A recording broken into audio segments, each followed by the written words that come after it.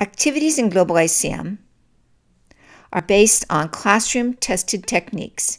In fact, many of these activities were originally designed as starters for writing projects, which we will talk about in another video. All 95 Globalyceum World History activities have a context-building background, a source or sources, an opinion poll, and a 5-point question quiz poll. You make these available to students by hiding and unhiding. Here, by clicking on this icon, the color denotes it is now visible to students on the student portal. By clicking again, making it go dark, the item is now hidden from the students. And you can also go over here and drag over an activity quiz that could be done at home for the students. 16 of these world history activities have a fourth kind of assessment called Analyze the Evidence. Analyze the Evidence has an analytical question, and then it usually has a graphic organizer and sometimes a written instructions assessment. Students can actually analyze and read the evidence more effectively with these activities. Many of these in world history are comparative analysis. You also have the option of creating your own Analyze the Evidence. Simply hide everything except the background and the source. Then go over to Activities and Resources and create your own assessment with short answer question. So I've created one here for you so that you can see. Drag and drop it over.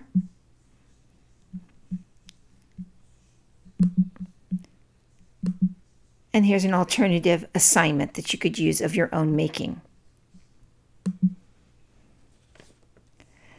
We have found in Globalyceum that students have very little experience of analysis and real effective use of sources prior to coming to college. So it's very important at the lower division to be working with students on these kinds of activities. Perhaps one of the most exciting things with our activities and their various assessments is the ability to use the assessments with groups. This is why we developed a built-in software for group grading.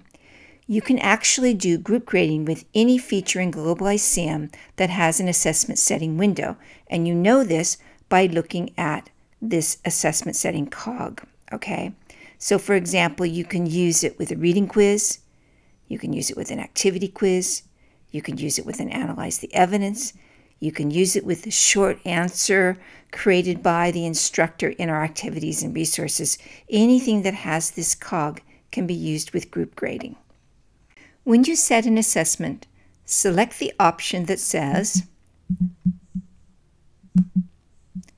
make this a group graded assignment. You will be given an instructor dashboard where all of the student names in your course are randomly assigned to 2 groups. Indicate the number of groups you want, such as 5.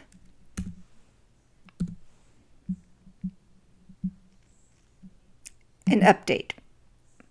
Now the students will be put into 5 groups.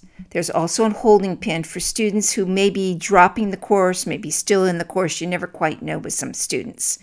But essentially, all the students are in the appropriate groups. The first student in each group is the student leader.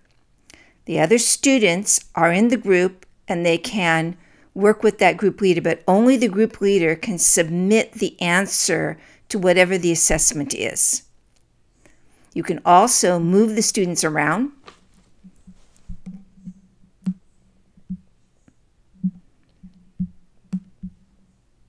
You can make different people group leaders. And if you have a suspicion about a student not being in your class anymore, you can move them over into the holding pin. Our Easy Grader works well with group grading. Over here you can see that the group grading icon is attached to this activity. You come over here, you go to the Easy Grader, and then you go and you click down to find your groups. So I've highlighted group number 5.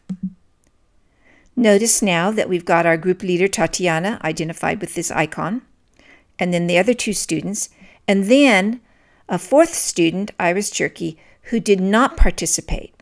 The students who are not the group leaders have got to go and check into the activity in order to get credit. So this system identifies the ones who checked in from the ones who did not check in. Now, Tatiana has filled out this assignment.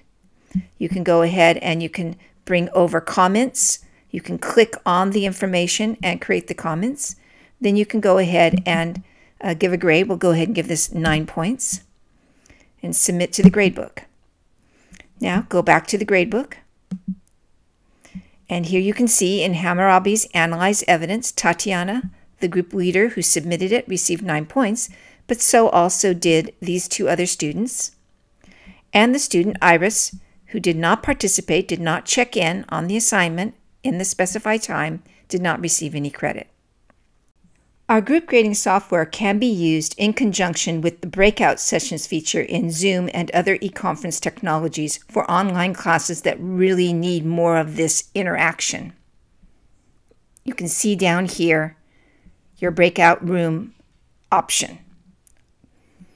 Ask our faculty support for a further explanation of the easiest way to set this up between Globalyceum and Zoom.